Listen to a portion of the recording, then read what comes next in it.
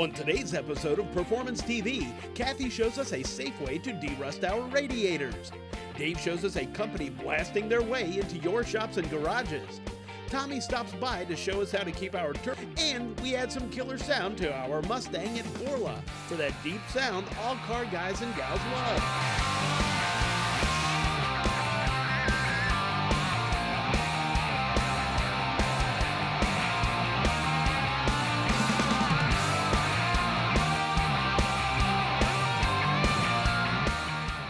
Welcome to this week's Performance TV. Vehicles go through so much with all of the elements, everything that we put them through, and sometimes what's in the motor causes rust, and that's where David's going to come in and help us. Hey, David from Evapo-Rust, you guys also have a product that can help us take care of the radiator, the engine block, the heads, and get rid of that rust. That's right, Kathy. We've got Thermo-Cure, and it's really easy to use. What we're going to do with this truck is we're just going to drain the coolant, and which we've already done down here, and you can see that's pretty rusty coolant. Now when you drain the coolant, you want to be careful with it because it's got ethylene glycol in it, which is poisonous. So you want to make sure you've got it out of the way where no pets or kids can get into it, and you want to dispose of that properly. Absolutely. Now once you get it drained, it's very simple to use Thermo-Cure. You take 1 quart of this product, and we're just going to dump it in.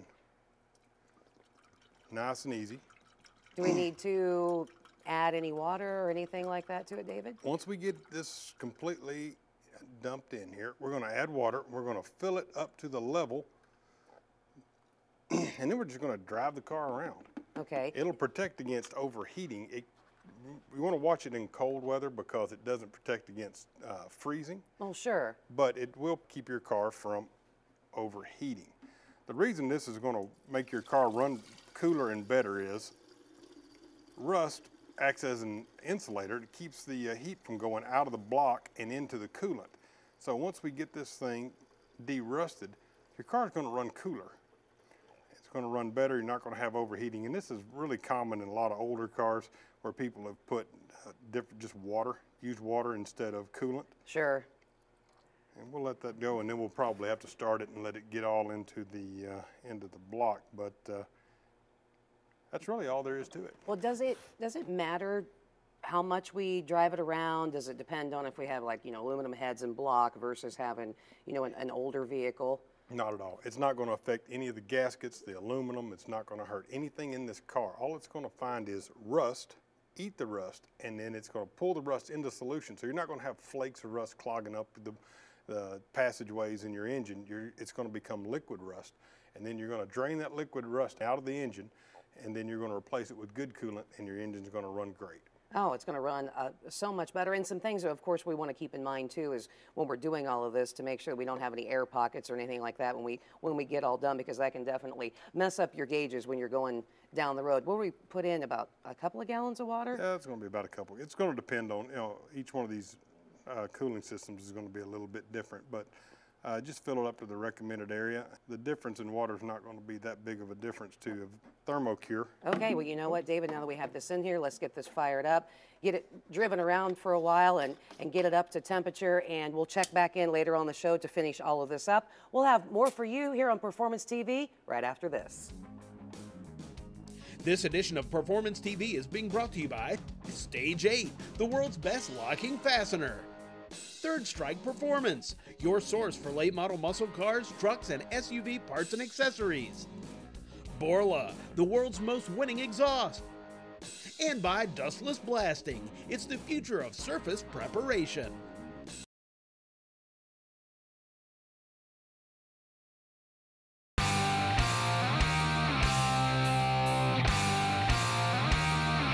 Welcome back to Performance TV. We've all got to clean parts.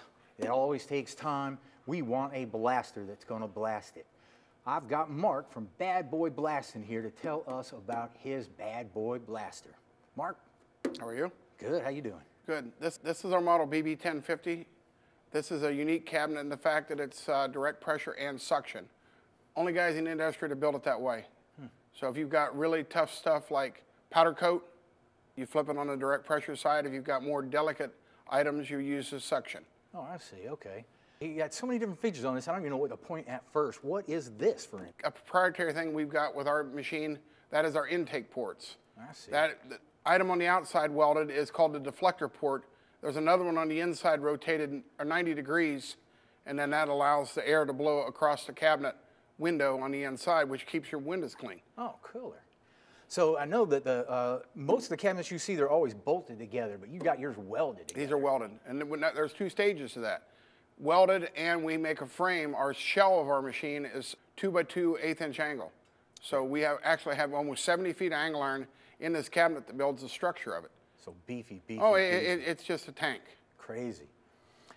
And you got it on wheels that lock. You can move it around the shop. Yeah, there's a lot of times that you want to, well, especially with direct pressure, we have a feature that you can put a hose on this and roll it outside or roll it to the door, and you can blast right off your cabinet and blast like a frame or a wheel that you couldn't fit in the cabinet right off the pressure pot. Oh, so you don't even have to put it in the cabinet. Right. Killer. Now, in saying that, when we had the foot control, we don't use foot controls on our cabinets anymore unless they're special ordered that way. And why? That valve is our valve where if you're blasting, I blasted apart for 5 minutes. My leg went numb from the standing on the pedal, and I thought, boy, if a guy did this all day, that would be hard on you. So we came up with this. It's called our HV valve. Huh. So we just turn it one way and we get our suction. Right. You take your right hand and hold the gun, and your left hand flip it on, and you can blast for 15, 20 minutes. You're not going to stand on that. If you know, it's a little monotonous to stand in front of the machine continually, so you can move around a little bit as you're blasting. Right. All right, let's blast something, man. I just got to see it work. Okay. All right. So first we're going to go suction or? You know what? You can go ahead and sit your stand there. You can turn it on. Let me get the gun. All right. Yeah, we'll go suction first. Okay. Nice big window, a lot of visibility. Turn that vacuum on. Oh. There we go. Now you can see how quick the dust is removed from this. You can, with that coming in by the windows, I mean, you're taking off rust like it's not even there. And then how is it going to differ with my pressure gun? Well, what we're going to do here, I'm going to finish this one side with the suction. Go ahead and shut it down. Okay. And now we're going to go over to the direct pressure side. Turn that dust collector back on. All right, flip that on. Okay. Now we'll let the pressure build for about 5 or 6 seconds and watch this. Now what this does, when you're running on direct pressure, right now what's your gauge say on the pressure pot? You've only got about 38 pounds of pressure. All right, now look at this. Look what it's doing at 38 pounds of pressure. It's about 5 times what the suction will do. And what that allows you to do, your media is not making such hard contact, which means that your media is going to last 10 times longer because it's not getting exploded. What do most blasters need for pressure? Suction more than 100, 80 to 100, and your direct pressure, right now what we're probably at 50. Right. How about 40? 40 PSI, look at that. And that media will last almost, I mean, you'll get 10 times the life out of it. So, but other blasters, when they're doing direct pressure, they're a lot higher pressure, like double, aren't they? Well, they're not. You gotta shut that down. We're done. Now you imagine that, a couple minutes worth of work, you're done. Killer. And I'm gonna bring that out and show you how clean that got that. So what you get with running that low of pressure, your media is not getting blown up. And look what you've got in the way of a part. This back up. Look at the finish on that. Killer. Isn't that nice? So you can see we just did that in 2 minutes. Mark, you got different nozzles for different reasons. Why is that? If a homeowner, do-it-yourselfer, weekend warrior, he runs our ceramic nozzle. They're not real expensive, but let me show you what the boron carbide nozzle does. All right. This is our 1500 hour life nozzle. It's a little bigger in diameter, so it gives you a little more media pull. How long does a normal nozzle last? 2 hours. 2 hours, and this lasts. Yeah, and you can see how much quicker it takes it off because it pulls.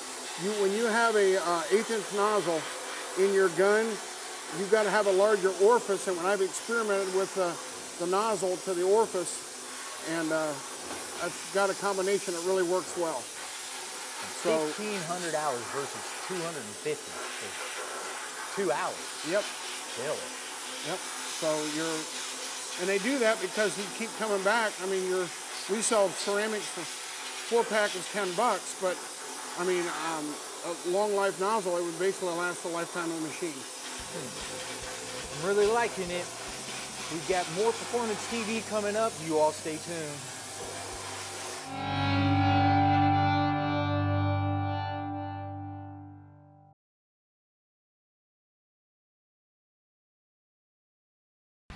Performance TV coming from Borla Commerce Park. Well, David, we've had an opportunity to drive the heck out of this truck so that way we can get everything going through the system, and look what has come out. Yeah, we got a lot of rust out of this thing, didn't we? Yeah, kind of amazing just in the amount of time that worked. Yeah, with the heat and the pressure, it really speeds things up. So what we've done now is we've drained all that, and now we're down to, let's put in some fresh coolant and let's get this thing going again. Well, just to kind of remind folks a little bit about why we wanted to do this to start with, it's because even with putting our coolant in, it's going to help the engine run cooler by getting all of that rust out. Right, rust is like an insulator, so it keeps the heat from flowing from the metal into the coolant, and it makes a barrier there, and that's why your engine overheats. I mean, the coolant's in there.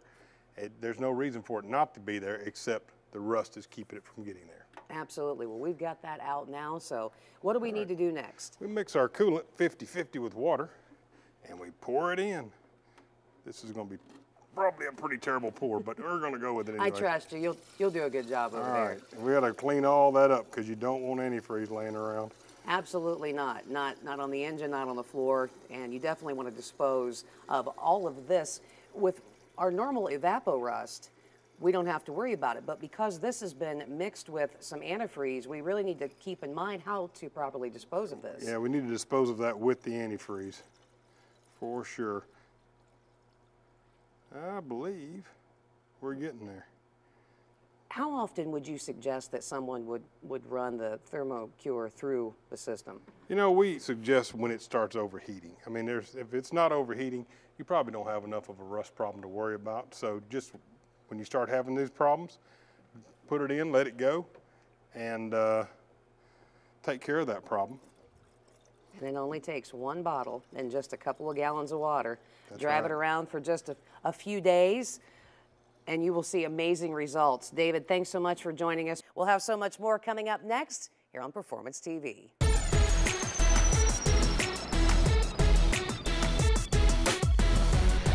This week's Z-Max Micro Lubricant Minute. Tommy, we've talked about all kinds of great benefits of the Z-Max product. And when you think about something that really takes a beating because of heat and cooling cycles, that would be a turbo. Right, a lot of the cars today, to get more horsepower and increase power, they have a turbocharger on them. What does a turbocharger do? Well, it spins very fast, creates a lot of heat, creates a lot of friction. Well, how does it get damaged? Well, cool down of the turbo is where the damage comes from. It creates varnish, especially on the shaft. We have the propellers, they're on a shaft in a housing. Well, Z-Max will help treat the shaft because it's a metal penetrant. It will treat the shaft, it will treat the housing, reduce the friction and reduce the heat, make it last longer, and reduce the varnish on the shaft. Because if you do that, it's going to rob power. We put the turbo on it to make power. Absolutely. We want to take care of it. Those little engines need these turbos. And the way that it works is you are putting the Z-Max with your oil. The oil carries it because your vehicle's oiling system, it's what is oiling the turbo as well. So Z-Max is not an additive, but it's using the oil, and hopefully you're changing your oil like you're supposed to be so you're not gumming things up, but it's using that to get the Z-Max to the shaft, penetrate, help get rid of that varnish, keep it from varnishing up again, and working like it should. That's right, because the common factor, metal treatment. Let's fix the metal and let the lubricant do its job. Absolutely, and Z-Max has been around for a very long time. You want to find out more about what it can do for your turbo, your engine, your transmission, and so much more? Hop on their website at zmax.com.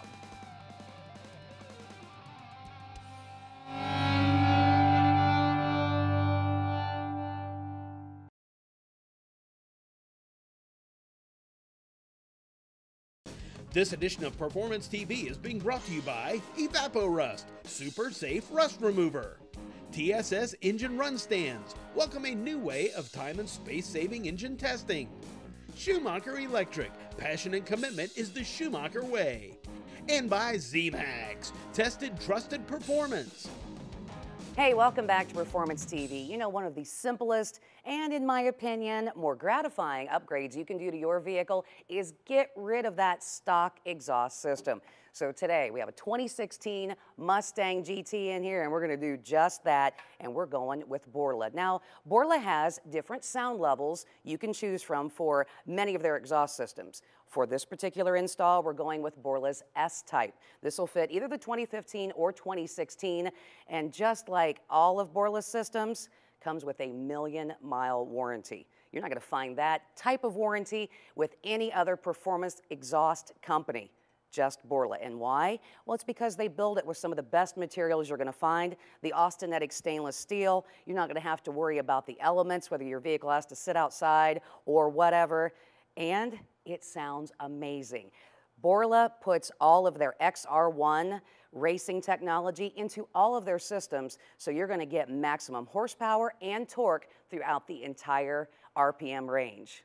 Everything you need is ready to go right out of the box and real easy to install. So Dave, why don't you get to it? Got everything out of our box, we checked everything, and I've got James here from Borla Research and Development to give me a hand. How you doing today, James? All right, and you? Not bad, not bad. So you've installed a lot of these systems in the past, right? Just a couple, Yeah? just a couple. All right. So you might be thinking at home, hey, I'm gonna need James to give me a hand, but you're not. You're gonna be able to install this yourself in your driveway. Just jack it up in the air, make sure you're safe. Maybe we're gonna use a little PB blaster on our things to slide it up in there nice and easy. How's that side going? Yeah, you're good. All right, so that just pops right in. We've got our second piece right here. Make sure we put on our AccuSeal clamps. We're gonna get a little bit of blaster on there to help us out. These just simply slide right on. Make sure you got your clamps on the pipes first. They'll just twist up a little bit. You can see you've got some hangers right here. This just comes right out with a 13mm socket. It goes right back in the same. And we're just snugging these up right now. We don't want to tighten anything at this point. We have to double check, make sure everything's lined up nice. Yeah, it's real important to leave all your hardware loose until final adjustment. All righty.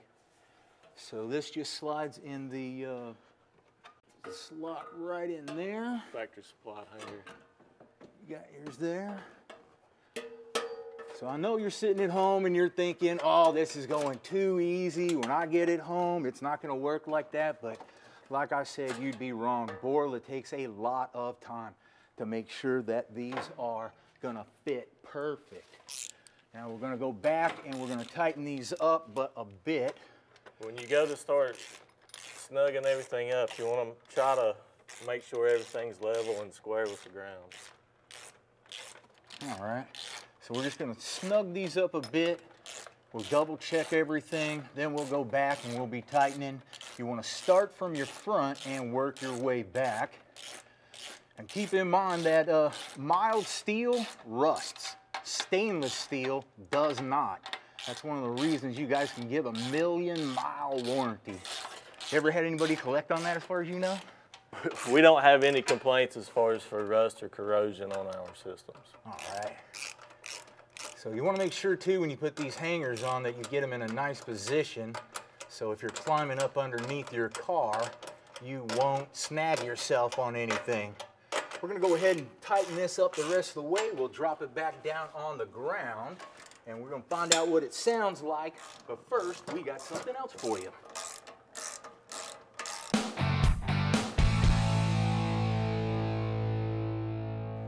Hi, I'm David, and this is Natasha, and we're here with the EvapoRust tip of the week. This week's tip is EvapoRust, how to use it, where to use it, and what it is. It is super simple. All you need to do is take your parter tool, you'll dip it in the solution, let it sit for an hour to overnight, depending on the depth of rust, pull it out, rinse it with water, you're ready to paint, prime, oil, whatever you need to do to it at that point. No scrubbing or sanding. So we have this chain here, it's rusted up at the top, but EvapoRust will get into all the nooks and crannies for you. See down here, the chain is moving. Also, I'm sticking my hands in it, so you don't have to worry about that, wearing any gloves or protective eyewear. It's non-toxic. It's also reusable, so this solution will just keep and throw tons of parts in it. We also have a couple of parts out here. This one here, you see it doesn't even hurt the chrome. It also is safe on painted surfaces. We found this at a flea market, and it turned out beautiful, an old motor oil can. You can see on these, it just right down to the bare metal. Super simple, easy to use. There are millions of uses for evapor rust. Take, for instance, gas tanks. A lot of people have rusty gas tanks on their motorcycles or cars.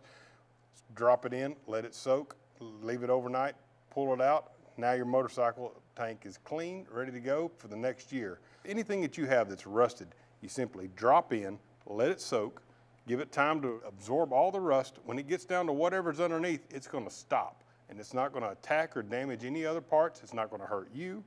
And you're going to use it over and over and over. It's safe, it's simple, it gets your parts back to where you can use them again. Definitely, and it doesn't hurt rubber, plastic, wood, anything like that. It comes in a quart, gallon.